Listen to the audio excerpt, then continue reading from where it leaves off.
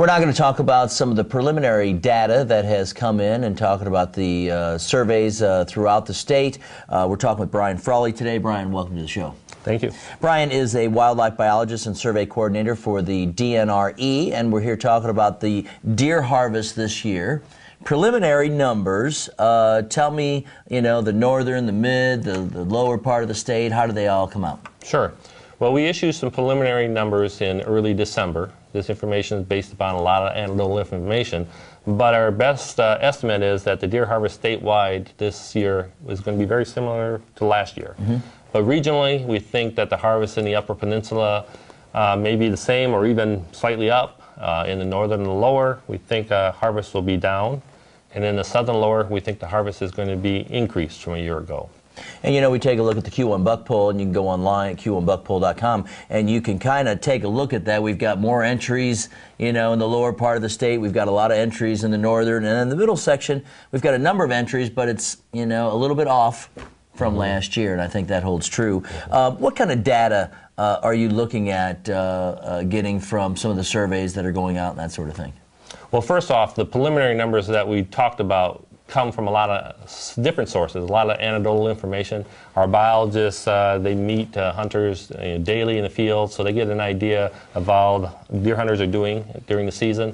They also visit with the meat processing plants, and they get an idea of how many deer are being brought in. And they also collect information throughout the year, how many complaints they receive from hunters about deer crop damage, etc. So we have a lot of sources of information that we come up with or use to come up with that preliminary estimate. And then we do a different survey, one that will be done here very soon, and that's the estimates that will be our final harvest estimates.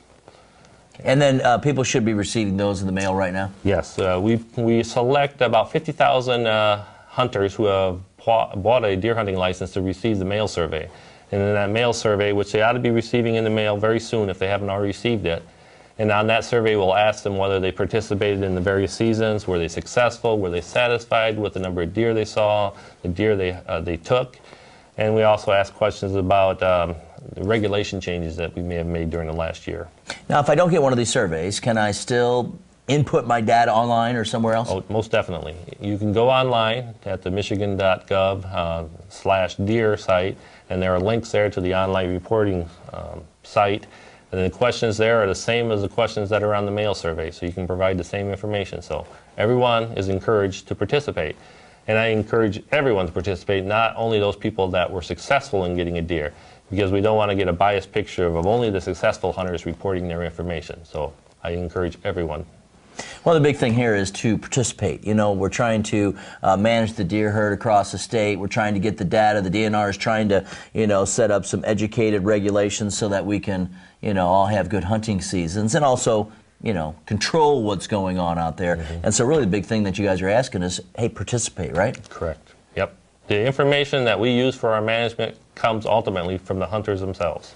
The other thing that's going on is they have regional deer advisory teams. Quickly tell me about that. Sure. As part of the deer management plan that we just created within the department, we were going to create regional advisory teams. There's going to be one team formed in the Upper Peninsula, one in the northern Lower Peninsula, and one in the southern Lower Peninsula. We just completed the process of soliciting applications for memberships through those teams, and we had I believe over 150 people apply, so there's been quite a bit of interest. So now we're in the process of whittling down and forming those teams, and as soon as those teams have been formed, we'll be getting down to business and working to provide input to the department on deer management issues. All right, Brian, thanks for being with us. Thank you. All right, we look forward to all of the data coming in. And again, your participation out there and letting people know what you saw or what you harvested or did not harvest this year. Brian Frawley's been with us, wildlife biologist, also survey coordinator. And if you'd like more information, go to michigan.gov/deer. I'm Tim Hart. You're watching the Q1 Buck Poll.